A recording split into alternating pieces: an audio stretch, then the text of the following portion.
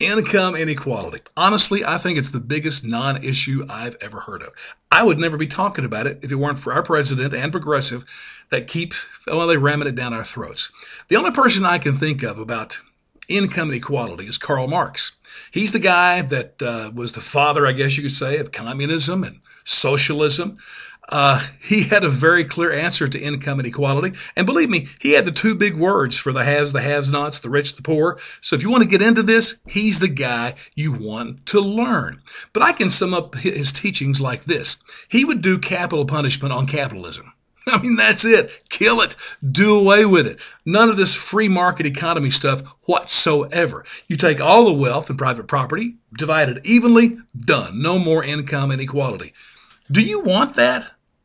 Now, I'm not saying Obama and the progressives are trying to be communist or anything close to it, but they certainly like to nibble around the edges, and they really despise a lot of what capitalism represents. Now, me, I personally honor rich people. I'm glad they're there because you know what? Most rich people, they're there because they created or came up with an idea for a product or service that we wanted, that we were willing to use our hard-earned money for, to make our lives better. Guess what? Way to go, rich people. Glad you did that for us. I don't disparage that at all. And then again, you've got poor people. And I hurt for poor people. No one wants people to be poor. But let's say you got a guy down the street who's really a good guy, hardworking, but he's poor. You know what the answer is to get him out of poverty? It's very simple. It is a very good job. Done. Problem solved. And yet Obama and the Democrats are wearing me out with got to raise the minimum wage, extend unemployment benefits, we got to tax the rich. None of these things would even touch helping my buddy down the street get a good job. Has nothing to do with it at all.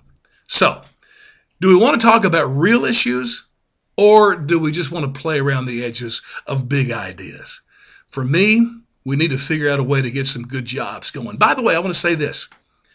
You could have a great job in this country, but it will never make you rich. I mean, I've never been to a seminar or read the book from the guy that said, hey, I worked 40 years for a certain company or maybe even the government, made good money, and that's the reason why today I'm a billionaire. No, you don't ever hear that.